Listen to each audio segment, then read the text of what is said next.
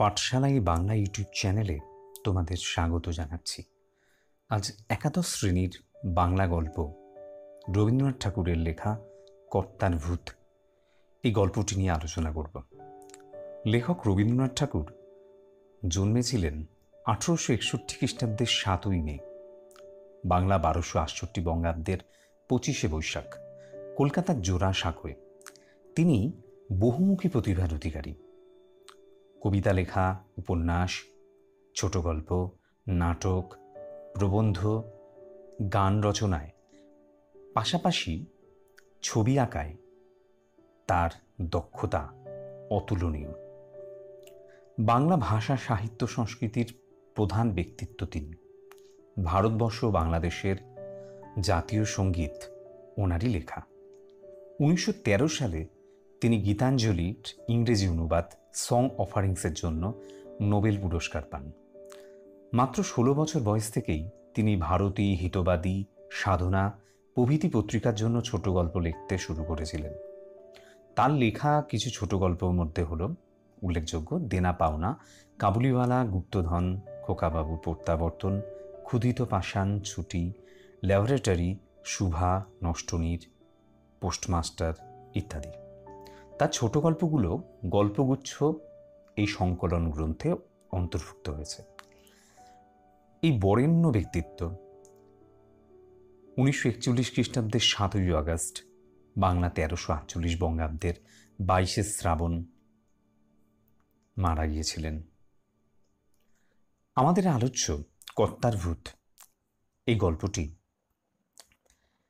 1919 খ্রিস্টাব্দে প্রবাসী পত্রিকায় প্রথম প্রকাশিত হয়েছিল। আমাদের এই গল্পটি লিপিকা গল্পগ্রন্থ থেকে, কবির লিপিকা গল্পগ্রন্থ থেকে নেওয়া হয়েছে। গল্পের নাম কর্তার ভূত। কর্তার ভূত গল্পটি একটি রূপক গল্প, অর্থাৎ গল্পের পাশাপাশি দুটো অর্থ বিরাজমান। গল্পের একটা অর্থ যেটা আমরা গল্পটা পড়ে বুঝতে পারছি, পাশাপাশি তার ভেতরে একটা সমান্তরালভাবে আর একটা অর্থ রয়েছে। এই ধরনের গল্পগুলোকে বলা হয় রূপক গল্প। কর্তার ভূত এর মাধ্যমে রবীন্দ্রনাথ ঠাকুর ভারতবর্ষের অতীত যে ধর্মতন্ত্র, তার যে কুসংস্কার, অন্ধ নিয়মকানুন, তার প্রতি যেন ব্যঙ্গ করেছেন। সাধারণভাবে আমাদের দেশ, পরাধীন ভারতবর্ষ যখন ছিল, যখন কিছুটা নতুন চিন্তা ভাবনা, নতুন চিন্তা চেতনা আস্তে আস্তে প্রবেশ করছে, কিন্তু তাও আমরা পরাধীন ভারতবর্ষে পুরনো চিন্তা ভাবনাগুলোকে আঁকড়েই বেঁচেছিলাম। নতুন চিন্তা চেতনাগুলোকে আমরা গ্রহণ করতে পারছিলাম না।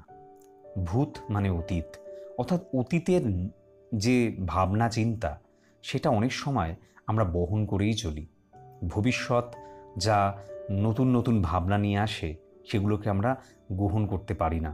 ভারতবাসীর মানসিক চেতনার এই যে দীনতা, মানসিক চেতনার এই যে একটা দৈন্য, একটা খারাপ অবস্থা, এটাই যেন এই গল্পের মধ্যে তুলে ধরা হয়েছে। আমরা ভারতবাসীরা আত্মবিশ্বাসহীন, আত্মবিশ্বাস আমাদের নেই। আমরা অনেকেই যেমন আছি যে কোনো কাজ করতে গেলে আমরা আত্মবিশ্বাসের অভাব অনুভব করি। আমরা ভাবি যে কাজটা আমরা করতে পারবো না পারবো না।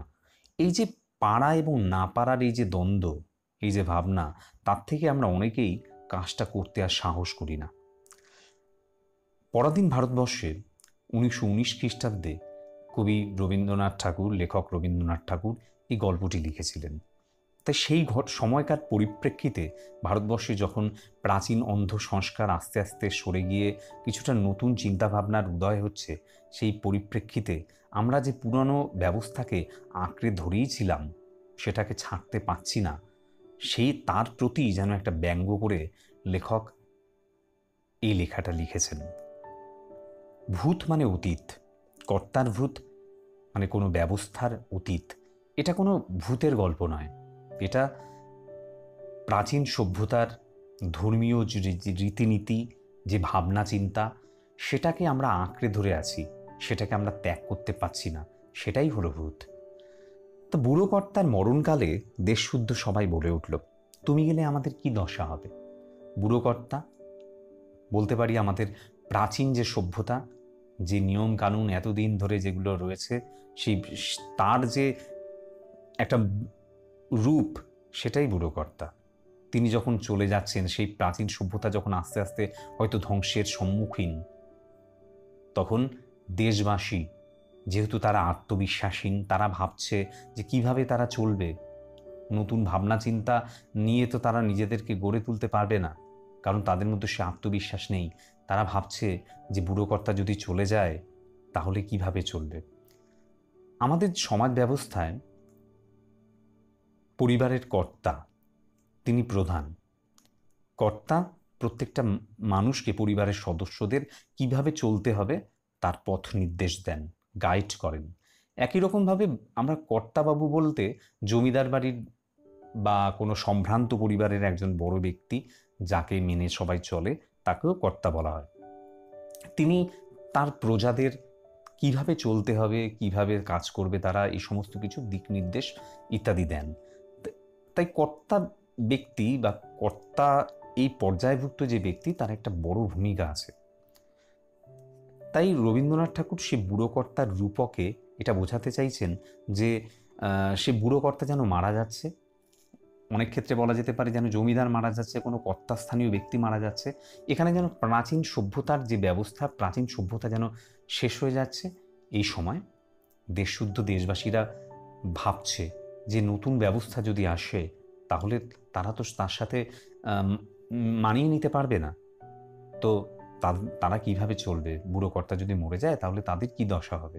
নতুন ব্যবস্থার সঙ্গে তো তারা অ্যাডজাস্ট করতে পারবে না। শুনে তারও মনে দুঃখ হলো, বুড়োকর্তার মনে দুঃখ হলো। হ্যাঁ, এতদিন আমি তাদের দেখে চলেছি, তাদেরকে নিয়ন্ত্রণ করেছি, এখন যদি আমি না থাকি তাহলে তারা অভিভাবকহীন হয়ে পড়বে। আমি গেলে এদের ঠান্ডা রাখবে কে? অর্থাৎ আমি গেলে এদের নিয়ন্ত্রণ করবে কে? কে এদের পথ দেখাবে? কে এদের পরিচালনা করবে? তাই বুড়োকর্তারও চিন্তা হলো। তা বলে মরণ তো এড়াবার জো নেই। যেটা ভঙ্গুর, যেটা সময়ের সঙ্গে সঙ্গে অপসারিত হবেই, যেটা সময়ের সঙ্গে সঙ্গে ভেঙে যাবেই, তা তো যাবেই। তাই মৃত্যু তো এড়ানোর জো নেই। তবু দেবতা দয়া করে বললেন, ভাবনা কি, লোকটা ভূত হয়ে এদের ঘাড়ে চেপে থাক না। মানুষের মৃত্যু আছে, ভূতের তো মৃত্যু নেই।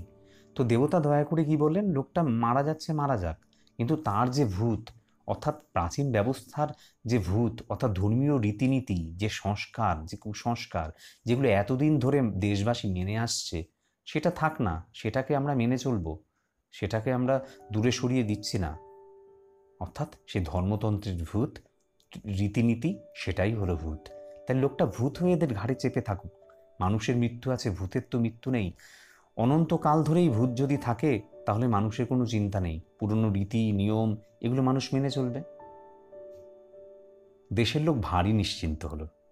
দেশের লোক, দেশবাসী যারা এত চিন্তাশীল ছিল, চিন্তাপূর্ণ ছিল প্রতিটা মুহূর্তে, তারা ভাবলো না, এখন তো অভিভাবক রয়েছে, ভূত হয়েই রয়েছে, মাথার উপর অভিভাবক তো আছে, তাই তারা নিশ্চিন্ত। আমাদের জীবনটা, ভারতবাসীর জীবনটা যেন বদ্ধ জলাশয়ের মতো, তার মধ্যে কোনো তরঙ্গ নেই। আমাদের জীবন স্থবির। তাই আমরা এই ধরনের নিয়মকানুনের মধ্যে আবদ্ধ থাকতে ভালোবাসছি। যেমন চলছে তেমনই চলুক, আমরা নতুন কোনো কিছু যেন গ্রহণ করতে পারি না। রবীন্দ্রনাথ ঠাকুর যেন সেই দিকটাকেই তুলে ধরেছেন। ভবিষ্যৎকে মানলেই তার জন্য যত ভাবনা, ভূতকে মানলে কোনো ভাবনাই নেই। সকল ভাবনা ভূতের মাথায় চাপে, অথচ তার মাথা নেই, সুতরাং কারো জন্যে মাথা ব্যথা নেই। আমরা যদি ভবিষ্যৎকে মানি, আগামী দিনকে মানি, যে আগামী দিনে এই একটা ব্যবস্থা আসতে চলেছে, তাহলে সেই ব্যবস্থাটা কেমন হবে আমাদের মনের মধ্যে চিন্তা হবে। সেই ব্যবস্থাটা কি ভালো হবে? ওটা তো খারাপও হতে পারে। কিন্তু যেটা এতদিন ধরে আমরা পালন করে এসেছি সেই সম্বন্ধে তো আমরা জানি, সেই সম্বন্ধে তো আমরা প্রতিটা সেই রাস্তাটা আমরা জানি, সেই চেনা পথে আমরা হেঁটেছি প্রতি মুহূর্তে। তাই সেই রাস্তাগুলো আমাদের চেনা। যদি কোনো অচেনা রাস্তায় যেতে হয় তাহলে প্রতি মুহূর্তে একটা আশঙ্কা থাকে। দেশবাসীর যেন সেরকম আশঙ্কা, তারা চেনা পথে যেতেই অভ্যস্ত, অর্থাৎ পুরনো নিয়মকানুনগুলো পালন করতে অভ্যস্ত। তারা ভবিষ্যৎকে মানতে চায় না। ভবিষ্যৎকে মানলেই যত ভাবনা, ভূতকে মানলে কোনো ভাবনা নেই। সকল ভাবনা ভূতের মাথায় চাপে, যেহেতু এই পুরনো সংস্কার রীতিনীতির মাথায় চাপে, তার উপরে আমরা সমস্ত দোষ চাপিয়ে দিতে পারবো। ভূতের মাথা নেই, সুতরাং কারোর জন্য মাথা ব্যথাও নেই। কারণ পুরনো রীতিনীতিগুলোকে মানুষ মেনে এসছে, আগেও মেনে আসছিল, তাই সেই পুরনো নীতিগুলোই চলুক। তাই তা নিয়ে কোনো চিন্তাভাবনা নেই। তবু স্বভাব দোষে যারা নিজে ভাবতে চায় তারা খায় ভূতের কানমোলা। তাও তো কিছু মানুষ আছে, প্রত্যেকেই তো এরকম যুক্তি না দিয়ে, যুক্তি না দেখে অন্ধভাবে মেনে নেয় না। অনেকেই আছে যুক্তির দ্বারা চালিত হয়ে সব কিছু মেনে নেয়, যুক্তি দিয়ে আগে দেখে যে সঠিক কিনা। সবাই ইন্দ্রিয়ের দরজাগুলো বন্ধ করে রেখে নেই, তারা চোখ কান নাক প্রত্যেকটা জিনিস তাদের সজাগ আছে, চোখ কান সজাগ রেখে কাজ করে, এমনও কিছু মানুষ আছে। তাই সেই সমস্ত মানুষগুলো যারা নিজে ভাবতে যায় তারা খায় ভূতের কানমলা। কারণ এই পুরনো ধর্মীয় রীতিনীতি বা ধর্মতন্ত্রের যে সমস্ত মানুষেরা আছে তারা তাদের ওপর নানা পীড়ন নামিয়ে আনে। ধর্মকে মেনে অন্ধভাবে চলো, না হলে বিপদ আছে, কঠোর নিয়ম তাদের ওপরে আরোপ করা হয়। তাই বলা হয়েছে তারা খায় ভূতের কানমলা, কঠোর নিয়ম কানুন তাদের উপর আরোপ করা হচ্ছে। সেই কানমলা না যায় ছাড়ানো, তার থেকে না যায় পালানো, তার বিরুদ্ধে না চলে নালিশ, তার সম্বন্ধে না আছে বিচার। সেই কানমলা থেকে কিন্তু বাঁচার উপায় নেই, সেই কানমলা খেতেই হবে। অর্থাৎ এই যে নিয়মকানুন, যে শাসন তাদের উপর নেমে আসে, যারা একটু যুক্তি দিয়ে বিচার করতে চায় তাদের উপর অত্যাচার নেমে আসে, তার বিরুদ্ধে নালিশ করারও কোনো জায়গা নেই, বিচারও হয় না। দেশশুদ্ধ লোক ভূতগ্রস্ত হয়ে চোখ বুজে চলে, তারা ভূতগ্রস্ত হয়ে চলে, অর্থাৎ তারা কোনো কিছু প্রতিবাদ করে না, তারা মেনে নিয়েই চলে। ধর্মকে মেনে তারা অন্ধভাবে চলতে থাকে। দেশের তত্ত্বজ্ঞানীরা বলেন, যারা অনেক জানেন, যারা ধর্ম সম্পর্কে জানেন, যারা দেশ সম্বন্ধে জানেন, তারাই তত্ত্বজ্ঞানী। তারা বলেন এই চোখ বুজে চলাই হচ্ছে জগতের সবচেয়ে আদিম চলা। অর্থাৎ এই যে প্রতিবাদহীনভাবে চলা, সমস্ত কিছু দেখেও না দেখে চলা, এটাই হলো সবচেয়ে জগতের আদিম চলা।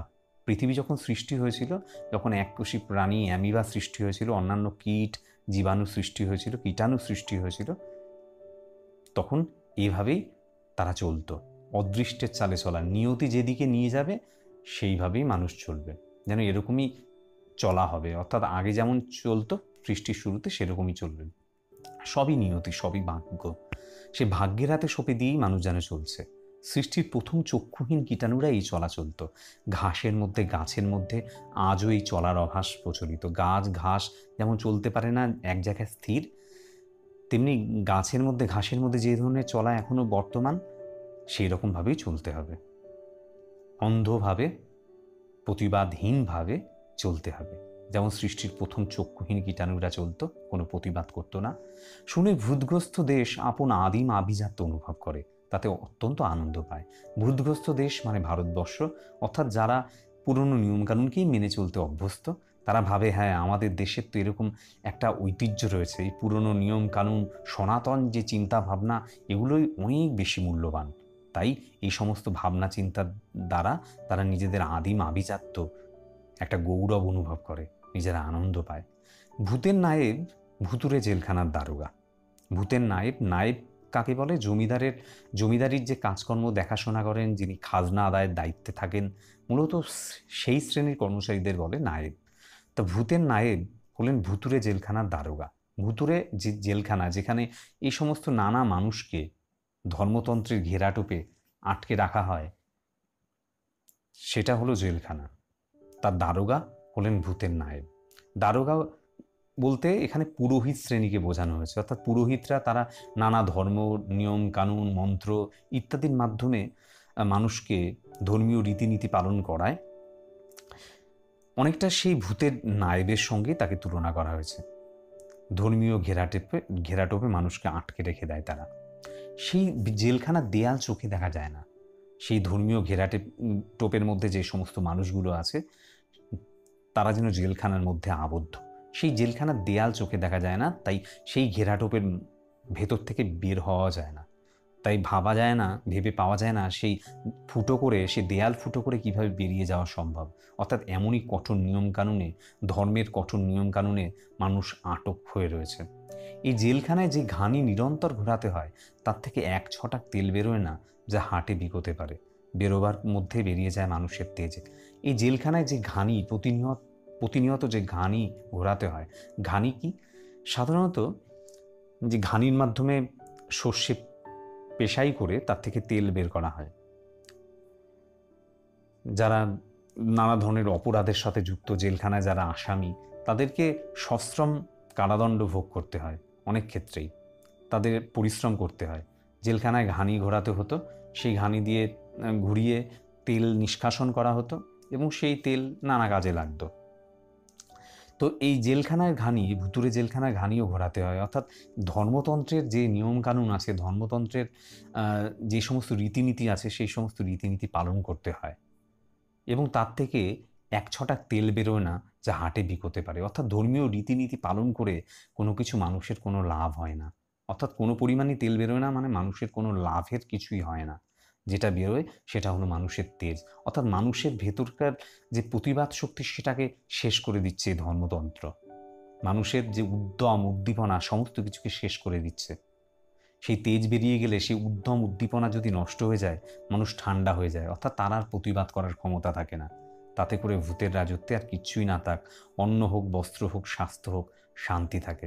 অর্থাৎ ভূতের রাজত্বে প্রতিবাদ, মানুষের যখন প্রতিবাদ করার আর যখন কোনো কিছু বজায় থাকে না, তখন সেই শান্তি বিরাজ করে, কারণ সে তো প্রতিবাদ করতে পারে না। তাই ভূতের রাজত্বে আর কিছুই থাকে না, অসুবিধা থাকে না। অন্ন, বস্ত্র, স্বাস্থ্যের যে প্রাথমিক দাবিগুলো, এই দাবিগুলো কিন্তু ভূত শাসনতন্ত্র মেটাতে পারে না, কিন্তু মানুষের ভেতরকার প্রতিবাদ সত্তাকে নষ্ট করে দিয়ে শান্তি বিরাজ রাখতে পারে। কত শান্তি সেই ভূত রাজত্বে থাকে তার দৃষ্টান্ত এই যে অন্য সব দেশে ভূতের বাড়াবাড়ি হলে মানুষ অস্থির হয়ে ওঝার খোঁজ করে। এখানে সে চিন্তাই নেই, কেননা ওঝাকেই আগে আগে ভূতে পেয়ে বসেছে। পৃথিবীর অন্যান্য দেশে সেখানে যদি কুসংস্কার কখনো বেড়ে যায়, নানান ধর্মীয় রীতিনীতি যখন বেড়ে যায়, তখন নানা বৈজ্ঞানিক চিন্তা চেতনার দ্বারা সে কুসংস্কারকে নষ্ট করার বা কুসংস্কারকে প্রতিরোধ করার চেষ্টা করা হয়।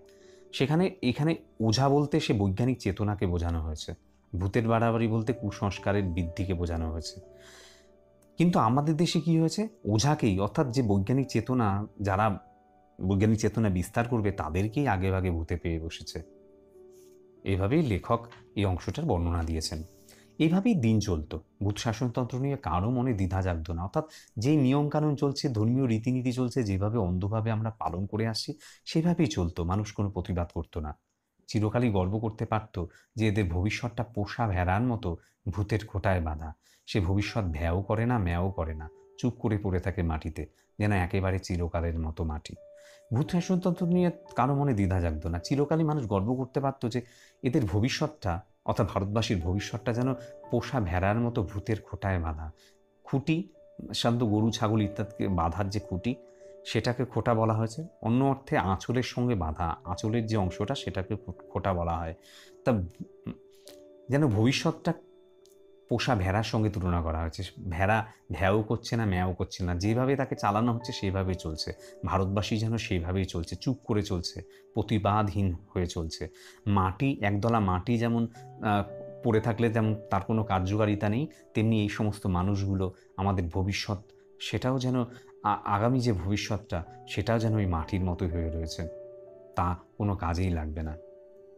কেবল অতি সামান্য একটা কারণে একটু মুশকিল বাধ্য, সে হচ্ছে এই যে পৃথিবীর অন্য দেশগুলোকে ভূতে পায়নি।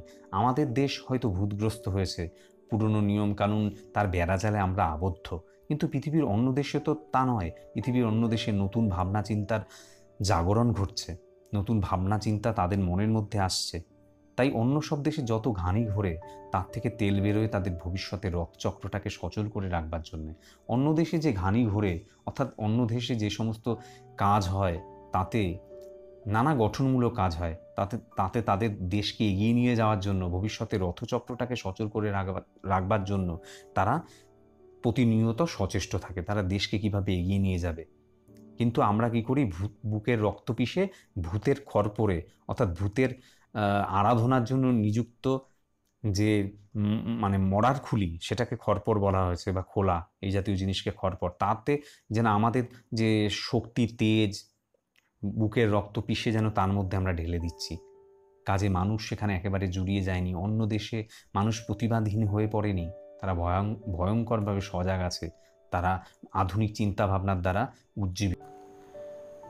এদিকে দিব্যি ঠান্ডায় ভূতের রাজ্য জুড়ে খোকা ঘুমোরও পাড়া জুড়ল।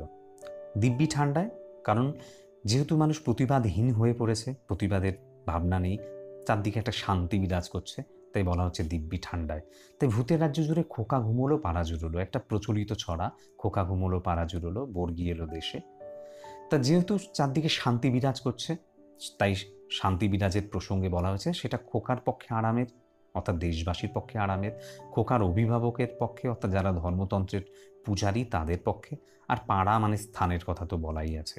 কিন্তু এই প্রচলিত ছড়ার পরের অংশ হলো বর্গি এলো দেশে। বর্গি ঐতিহাসিক দিক দিয়ে বর্গি হলো শিবাজি, যিনি মহারাষ্ট্রের মারাঠা বীর শিবাজি বর্গি এবং শিলাদার নামে দুটি বাহিনী গঠন করেছিলেন, মূলত অশ্বারোহী বাহিনী। বাংলায় আলীবর্দী খাঁর শাসনকালে, আলীবর্দী খাঁ সিরাজদৌলার দাদু, সে আলীবর্দী খাঁর আমলে ভাস্কর পণ্ডিতের নেতৃত্বে বারবার এই বর্গিরা বাংলা আক্রমণ করেছিল এবং বাংলার উপর লুটতরাজ চালিয়েছিল।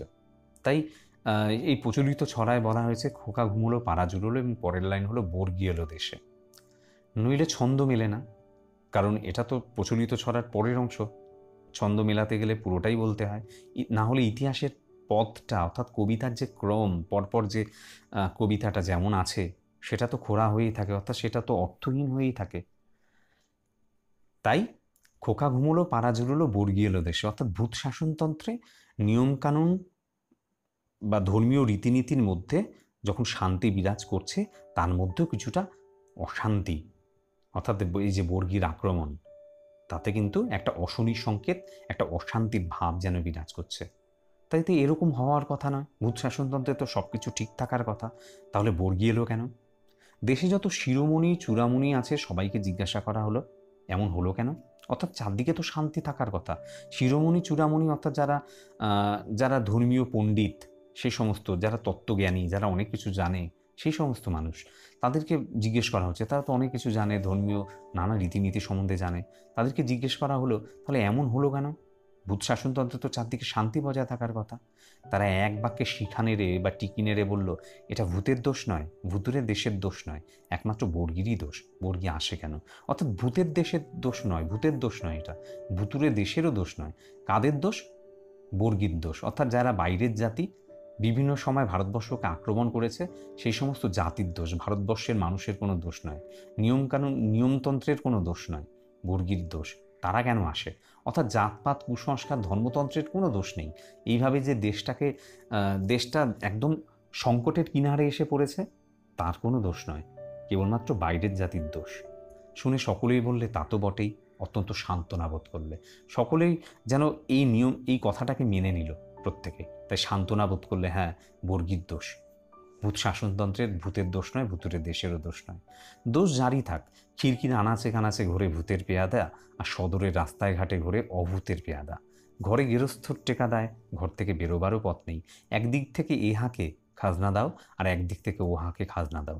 দোষ জারি হোক, খিড়কির আনাচে কানাচে অর্থাৎ বাড়ির পিছন দিকের যে দরজা সেটাকে বলে খিড়কি, সেখানে ভূতের পেয়াদা অর্থাৎ ভূত শাসনতন্ত্রের যে পাইক বা পেয়াদা, যারা নিয়মকানুন রক্ষার দায়িত্বে আছে, সেই ঘোরে, অর্থাৎ ধর্মীয় রীতিনীতিগুলো ঠিকঠাক পালন করা হচ্ছে কিনা সেটা দেখার জন্য ঘোরে। আর সদরের রাস্তাঘাটে ঘোরে অভূতের পেয়াদা। অভূত মানে হলো যে জীবিত, তাকে বলে অভূত। অর্থাৎ একদিকে যুক্তি এবং একদিকে পুরাতন তন্ত্র, এটাকেই বোঝানো হয়েছে। লেখক বলেছেন একদিকে পুরাতন তন্ত্র আর একদিকে যুক্তি, দুটোই যেন পরস্পর পাশাপাশি অবস্থান করে। এতে যে গৃহস্থ অর্থাৎ গেরস্থ বা যে দেশবাসী, তারা ভয় পায় যে কি করবে, কোন দিকে যাবে তারা। একদিক দিয়ে এ হাঁকে খাজনা দাও আর একদিক থেকে ও হাঁকে খাজনা দাও। একদিক থেকে যুক্তির খাজনা অর্থাৎ যুক্তিপূর্ণভাবে তারা চলবে, না একদিক দিয়ে পুরাতন তন্ত্রকে আশ্রয় করে, ধর্মতন্ত্রকে আশ্রয় করে তারা চলবে। এখন কথা দাঁড়িয়েছে খাজনা দেব কিসে? এতকাল উত্তর দক্ষিণ পূর্ব পশ্চিম থেকে ঝাঁকে ঝাঁকে নানা জাতের বুলবুলি এসে বেবাক ধান খেয়ে গেল, কারো হুঁশ ছিল না। উত্তর দক্ষিণ পূর্ব পশ্চিম অর্থাৎ বিভিন্ন সময় বিভিন্ন জাতি, শক, হুন, মোগল, পাঠান, নানা জাতি ভারতবর্ষ আক্রমণ করেছে। এদেরকে নানা জাতের বুলবুলি বলা হচ্ছে। তারা ভারতবর্ষকে শোষণ করেছে। তখন আমাদের কোনো হুঁশ ছিল না, কারো হুঁশ ছিল না। জগতে যারা হুঁশিয়ার, এরা তাদের কাছে ঘেঁষতে চায় না, পাছে প্রায়শ্চিত্ত করতে হয়। যারা হুঁশিয়ার অর্থাৎ যারা নতুন চিন্তা চেতনার উদ্গাতা, নতুন চিন্তা চেতনার কথা বলে, অনেক মানুষ আছে ভারতবাসী, তাদের সংস্পর্শ এড়িয়ে চলে। কারণ ভূত শাসনতন্ত্রে তাদের সংস্পর্শ এড়িয়ে যাওয়ার কথাই বলা হয়, কিন্তু তারা অকস্মাৎ এদের অত্যন্ত কাছে ঘেঁষে এবং প্রায়শ্চিত্ত করে না। কিন্তু যখন তারা মনে করছে, যখন দেশবাসী মনে করছে যে পুরাতনতন্ত্রকে আঁকড়ে সবসময় কাজ হচ্ছে না, কিছুটা নতুন চিন্তাভাবনাও তাদের গ্রহণ করা উচিত, তখন তারা ওই সমস্ত হুঁশিয়ার মানুষের একটু কাছাকাছি ঘেঁষে এবং প্রায়শ্চিত্ত করে না। শিরোমণি চূড়ামণির দল যখন এটা দেখে যে নতুন চিন্তাভাবনা কিছুটা কিছুটা মানুষকে গ্রাস করছে, তখন তারা পুঁথি খুলে বলে, বেহুশ যারা তারাই পবিত্র, অর্থাৎ যাদের হুঁশ নেই, অর্থাৎ যারা নতুন চিন্তা ভাবনাকে আঁকড়ে ধরে নেই, তারাই ভালো, তারাই পবিত্র। আর যারা হুঁশিয়ার, যারা একটু বেশি বুঝছে, তারা অশুচি, তারা অপবিত্র। তাই হুঁশিয়ারদের প্রতি উদাসীন থেকেও, হুঁশিয়ার যারা তাদের থেকে দূরে থেকেও, প্রবুদ্ধমিব সুপ্ত, চেতনা প্রাপ্ত ব্যক্তিমাত্রই ঘুমন্ত। তাই চেতনা প্রাপ্ত মানুষদের সঙ্গে তাদের সংস্রব, তাদের সংস্পর্শ এড়িয়ে চলাই উচিত।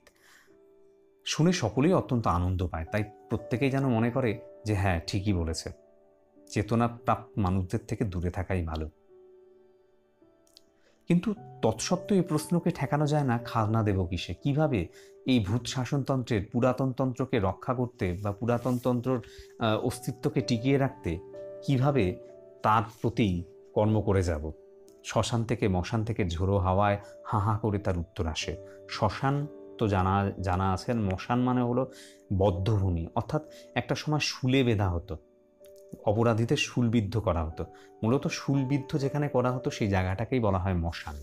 তো শ্মশান থেকে মশান থেকে ঝোড়ো হাওয়ায় যেন উত্তর আসে আবরু দিয়ে, ইজ্জত দিয়ে, ইমান দিয়ে, বুকের রক্ত দিয়ে, অর্থাৎ মান সম্মান, ধর্মীয় যে বিবেকবোধ, বুকের রক্ত এখন যেইটুকু রয়েছে, এই সমস্ত কিছুকে বিসর্জন দিয়েই খাজনা দিতে হবে, ধর্মতন্ত্রের খাজনা দিতে হবে, ধর্মতন্ত্রকে রক্ষা করতে হবে। তো প্রশ্নমাত্রটি দোষ এই যে যখন আসে একা আসে না। এই যে নতুন যুক্তিপূর্ণ যে কথা, যুক্তিপূর্ণ যে ভাবনা চিন্তা যখন আসে, তখন একটা মানুষ তার বিরুদ্ধে প্রশ্ন করে, পুরাতনতন্ত্রের বিরুদ্ধে প্রশ্ন করে, তখন একাই হয়তো প্রশ্ন করে না, একটা প্রশ্নের সঙ্গে তার পিঠে আরেকটা প্রশ্ন এসে উঁকি মারে। তাই আরও একটা প্রশ্ন উঠে পড়েছে, ভূতের শাসনটাই কি অনন্তকাল চলবে? অর্থাৎ মানুষ যখন যুক্তিপূর্ণভাবে বিচার করতে শুরু করে, তখন এই পুরাতন রীতিনীতির বিরুদ্ধে প্রশ্ন জাগে। তাই আরও একটা প্রশ্ন স্বাভাবিকভাবে উঠে এসেছে, ভূতের শাসন, এই যে শাসন ব্যবস্থা চলছে, ধর্মতন্ত্রের যে নিয়ম কানুন চলছে, এটা কি চিরকাল চলবে? আমাদের দেশ কি এইভাবেই চলবে? শুনে ঘুম পাড়েনি মাসি পিসি আর মাস্তুত পিস্তুতর দল কানে হাত দিয়ে বলে, কি সর্বনাশ! এমন প্রশ্ন তো বাপের জন্মে শুনিনি। তাহলে সনাতন ঘুমের কি হবে? সে আদিমতম সকল জাগরণের চেয়ে প্রাচীনতম ঘুমের। ঘুম পাড়ানি মাসি পিসি আর মাস্তুত পিস্তুতর দল বলতে যারা ধর্মতন্ত্র বা ধর্মীয় রীতিনীতির গুণ কীর্তন করে, তারা বলছে যে প্রাচীন রীতিনীতির বিরুদ্ধে, যে সনাতন রীতিনীতি যা চিরকাল ধরে চলে আসছে, তার বিরুদ্ধে কেউ তো এইভাবে প্রশ্ন করেনি। কি সর্বনাশ! এই সমস্ত প্রশ্ন করা অনুচিত। তাহলে সে আদিমতম সকল জাগরণের চেয়ে প্রাচীনতম ঘুমের কি হবে? অর্থাৎ এই যে প্রশ্ন করা হচ্ছে যে ভূতের শাসনকাল কি অনন্তকাল চলবে, এটা তো চলবেই। এটা আমরা প্রতিটা মুহূর্তে অক্ষর অক্ষর আমাদের পালন করতে হবে, এর বিরুদ্ধে কখনো প্রশ্ন করা উচিত নয়। তাই ধর্মতন্ত্রে যারা গুণ কীর্তন করে, ধর্মীয় ধ্বজাধারীরা, তারা বলছে এর বিরুদ্ধে কখনোই প্রশ্ন করা উচিত নয়, প্রশ্ন করাটাও পাপ। প্রশ্নকারী বলে, সে তো বুঝলুম, কিন্তু আধুনিকতম বুলবুলির ঝাঁক আর উপস্থিততম বর্গীর দল, এদের কি করা যাবে? আধুনিকতম বুলবুলির ঝাঁক অর্থাৎ ইংরেজদের, এবং উপস্থিততম বর্গী, তাদেরই সঙ্গে আসা যে সমস্ত সাম্রাজ্যবাদী ব্যক্তিরা, তাদেরকেই বলা হচ্ছে। অর্থাৎ এই যে ইংরেজ রয়েছে যারা প্রতিনিয়ত এখন আমাদের শোষণ করে চলেছে, তাহলে এর থেকে আমরা কিভাবে বেরোবো? মাসি পিসি বলে, বুলবুলির ঝাঁককে কৃষ্ণ নাম শোনাবো, আর বর্গীর দলকেও। বুলবুলির ঝাঁক বা আধুনিকতম সাম্রাজ্যবাদী যারা এসছে ইংরেজরা, তাদেরকে অহিংসার বাণীর মাধ্যমে তাদেরকে নিয়ন্ত্রণ করব, কৃষ্ণ নাম শোনাবো। কৃষ্ণ নাম মানে অহিংসার বাণী। তাদের বিরুদ্ধে প্রবলভাবে কিছু করা হবে না, নরম পন্থা নীতি নিয়ে চলব। যারা অর্বাচীন, যারা নবীন, যারা কম অভিজ্ঞ, তাদেরকে বলা হচ্ছে অর্বাচীন। যারা এই ধরনের অর্বাচীন, তারা উদ্ধত হয়ে বলে, অর্থাৎ তারা তারা এই সমস্ত কিছু মুখ বুজে সহ্য করতে চায় না, তারা যুক্তি দিয়ে বিচার করে, তারা প্রতিবাদী, তারা উদ্ধত হয়ে বলে ওঠে, যেমন করে পারি ভূত ছাড়াবো। এইভাবে চলতে পারে না, এই নিয়মকানুনের বদল চাই। ভূতের ন্যায় চোখ পাকিয়ে বলে, চুপ, এখনো ঘানি অচল হয়নি। ভূতের ন্যায় চোখ পাকিয়ে বলে যে এখনো ঘানি অচল হয়নি, অর্থাৎ পুরাতন ব্যবস্থা এখনো শেষ হয়নি, তাদের ভয় দেখায়, অর্বাচীনদের ভয় দেখায়। শুনে দেশের খোকা নিস্তব্ধ হয়। দেশের খোকা অর্থাৎ দেশবাসী, তারা নিস্তব্ধ হয় আর পাশ ফিরে শোয়, তারপরে পাশ ফিরে শোয়, অর্থাৎ তারা প্রতিবাদহীন হয়ে যায় এবং প্রতিবাদহীন হয়ে পাশ ফিরে শোয়, অর্থাৎ তারা আর কোনো আওয়াজ দেয় না। মুদ্রা কথাটা হচ্ছে বুড়োকর্তা বেঁচেও নেই, মরেও নেই, ভূত হয়ে আছে। দেশটাকে সে নাড়েও না, অথচ ছাড়েও না, অর্থাৎ পুরাতন ব্যবস্থা যেন ভূত হয়ে তার রয়েছে। বুড়োকর্তা সে নাড়েও না, ছাড়েও না, অর্থাৎ সেই ব্যবস্থাই যেন চলছে। দেশের মধ্যে দুটো একটা মানুষ যারা দিনের বেলা নায়েবের ভয়ে কথা কয় না, তারা গভীর রাত্রে হাত জোর করে বলে, কর্তা এখনো কি ছাড়বার সময় হয়নি? কিছু মানুষ রয়েছে ভীতু, যারা ভয় পায়, দিনের বেলা ভয় পাচ্ছে, হয়তো তারা সুযোগ বুঝে কিছুটা সময় মনে হয় যে নিজেদের শক্তিতে কিছু কাজ করতে হবে, তখন তারা যখন সুযোগ পায় তখন যেন বলে যে এখনো কি সময় হয়নি? অর্থাৎ অনেক দিন তো রইল, অনেক দিন তো এই ধর্মীয় রীতিনীতি পুরাতন তন্ত্রকে মেনে নিয়ে চলছি, এখন কি নতুনকে আহ্বান করার, নতুনকে গ্রহণ করার তো সময় হয়নি? কর্তা বলেন, ওরে অবোধ, আমার ধরাও নেই ছাড়াও নেই, তোরা ছাড়লেই আমার ছাড়া, অর্থাৎ আমি তো জোর করে নেই, তোরা তো ভীত, তোরা তো ভয় পেয়ে রয়েছিস, তোদের যে ভয়, তোদের মনের মধ্যে যে ভয় সেটাই তো ভূত। সে মনের মধ্যে সে ভয়, নতুনকে গ্রহণ করতে না পারার যে ভয়, সেটাই যদি তোরা মনের মধ্য থেকে মুছে দিতে পারিস, মনের মধ্য থেকে সরাতে পারিস, তাহলেই তো সব কিছু হবে। তোরা তো আমাকে ছাড়ছিস না, আমার ধরাও নেই ছাড়াও নেই, তোরা ছাড়লেই আমার ছাড়া, অর্থাৎ তোরা যদি নতুনকে গ্রহণ করতে পারিস তাহলেই ছাড়া। তারা বলে ভয় করে যে কর্তা, অর্থাৎ মানুষদের মধ্যে, দেশবাসীর মধ্যেই পুরাতন তন্ত্রকে আঁকড়ে ধরার একটা বাসনা রয়েছে, নতুনকে গ্রহণ করার প্রতি একটা বিরূপতা রয়েছে, নতুনকে গ্রহণ করার নতুনকে গ্রহণ করে নতুন চিন্তাভাবনা চেতনাকে গ্রহণ করার যে করে যে একটা নতুন বিশ্বাসে কাজ করবে, সেই বিশ্বাসটা তাদের মধ্যে নেই। কর্তা বলেন সেইখানেই তো ভূত, অর্থাৎ এই যে ভয়, সে ভয়ের মধ্যেই তো ভূত, আর তো কিছু নয়। সামগ্রিক আলোচনা ভালো লাগলে অবশ্যই চ্যানেলটিকে সাবস্ক্রাইব করো, বন্ধুদের মধ্যে শেয়ার করো, ভিডিওটিতে একটা লাইক দিও, কমেন্টে লিখে জানাও